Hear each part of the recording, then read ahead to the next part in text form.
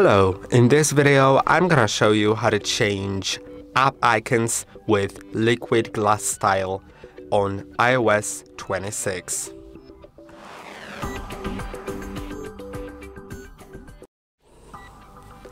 To do it, you can simply press and hold on your home screen, then you'll see edit button in top left corner.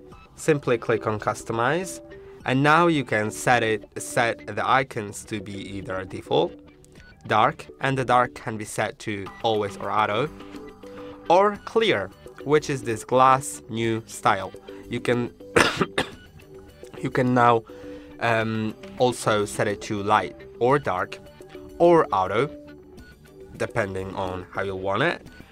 And you can also set it to tinted, and the tinted will be sort of transparent.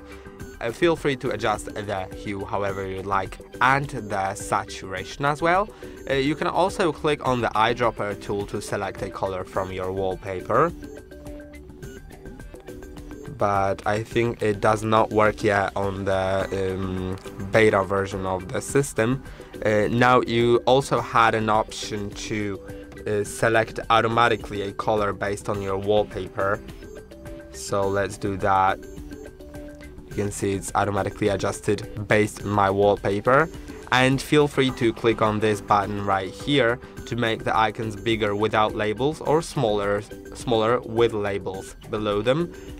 I'm actually gonna go to, I think, the clear version and the light one, and I hope that video was helpful. Don't forget to like and subscribe, and see you in the next one.